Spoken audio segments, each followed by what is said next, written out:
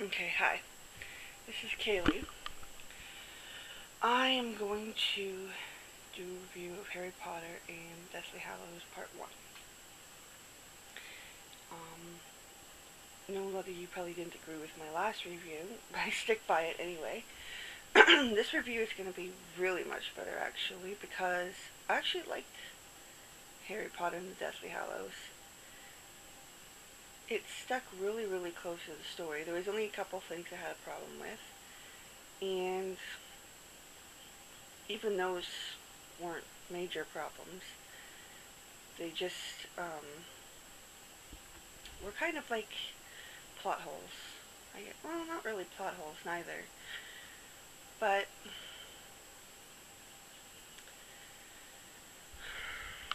like like the Dursleys, for example. I I understand why the scene was cut so short, but I was kind of hoping that it would have been a little bit longer, because in the book,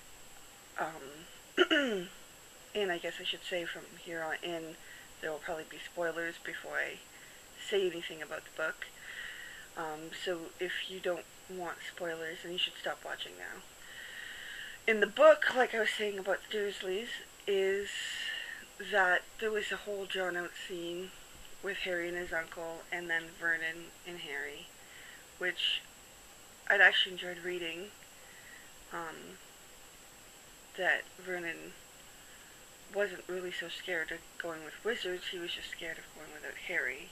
And then they kind of left that whole thing out of the movie. But I can understand why. Although I did really enjoy the scene with Hermione erasing herself from her parents' life. Because, I mean, in the book it's just mentioned, and in the movie it's so much more effective when you can see it, because you can see how much she's giving up and how her heart breaks and everything.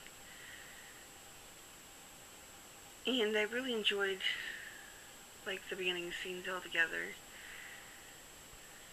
And I think my favorite scene, actually, from the movie would be the scene with Harry and Ginny kissing in the kitchen, with George kind of sneaking around behind them and just giving them those looks. That was really funny. So yeah, it stuck really close to the book, and I didn't have a lot of troubles with it. A few of the other things was I kind of wish Creature was in it a little bit more, and the total lack of the invisibility cloak, considering it was used quite a bit in the book, and they just didn't, for some reason, seem to even have it in the movie. That was the only thing that really bothered me, was the whole lack of invisibility cloak, but it still worked without it, I guess. And it would have been interesting to see Wormtail kill himself with his hand. I've been looking on Yahoo Answers a lot lately, and a lot of people are complaining about the movie not mentioning the Horcruxes and what the rest of the Horcruxes actually are. And the only thing I have to say for all those people is I read the book up to where Voldemort got the Elder Wand, and there is no mention of the other Horcruxes other than, like, the ones already destroyed in the locket, of course.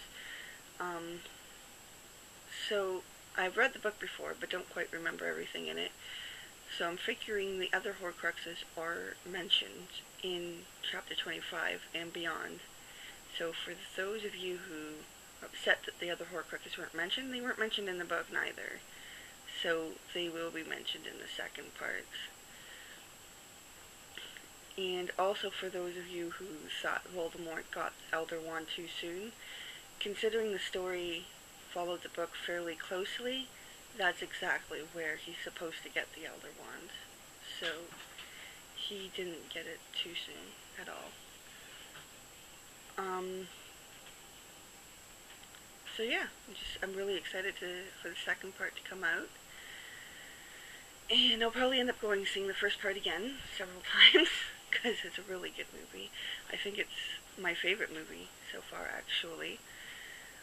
Um, they're all grown up and they do really well carrying the action themselves.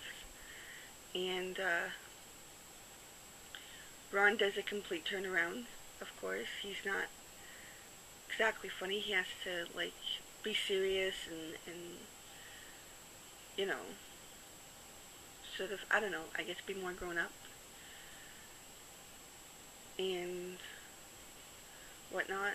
So yeah, I really enjoyed the movie, and I'm glad that they stuck really close to the book. They changed a few things around, like in the book, Hedwig was shot in her cage between Harry's legs, and in the movie she was shot or killed, whatever, while flying to protect Harry, which is apparently why Harry was given away instead of his Expelliarmus um,